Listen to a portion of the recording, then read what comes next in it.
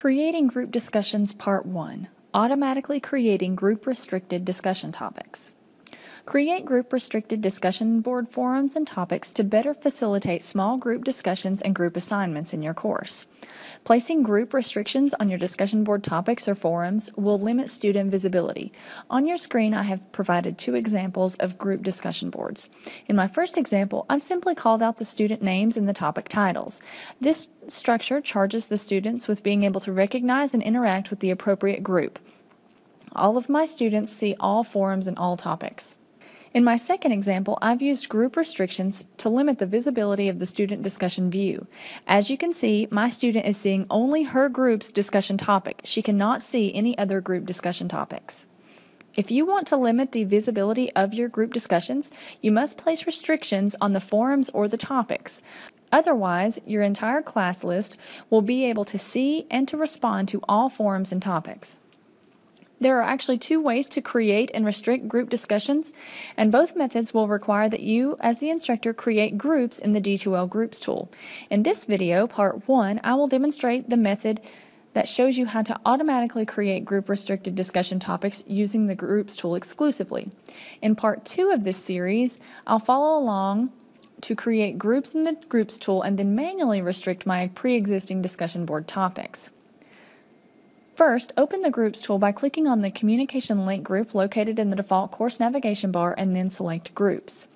Click the New Category button. In the Groups tool, you must first create a category, and a category acts as a module or folder that holds different sets of groups.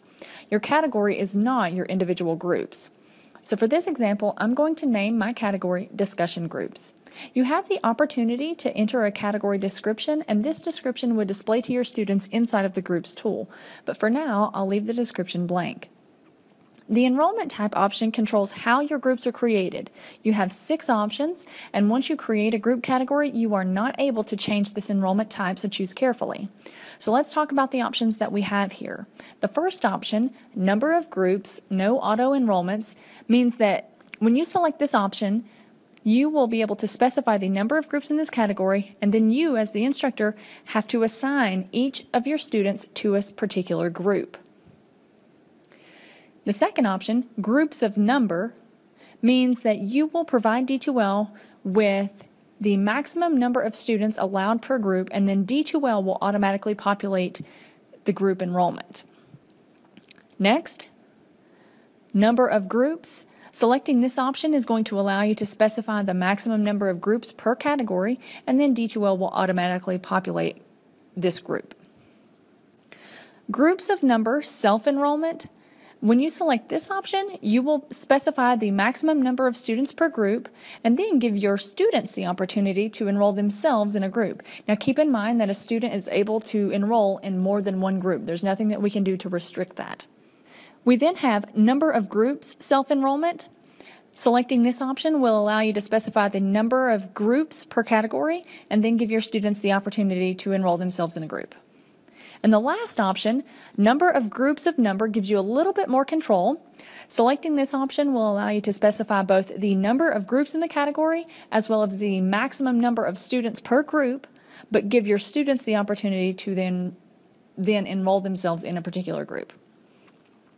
I'm going to select the option Number of Groups because I want D2L to automatically assign my students to groups.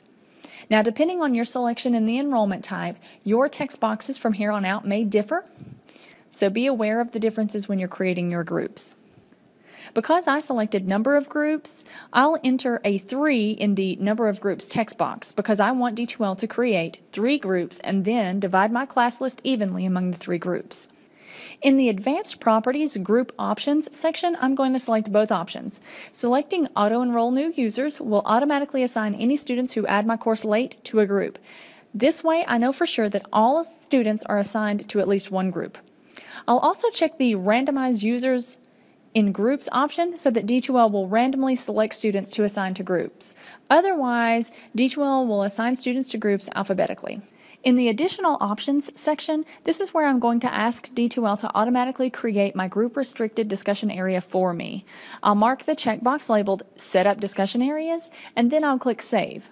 Note that marking the Setup Dropbox Folders option will automatically create group-restricted Dropbox folders. I'm not going to cover that workflow in this particular video.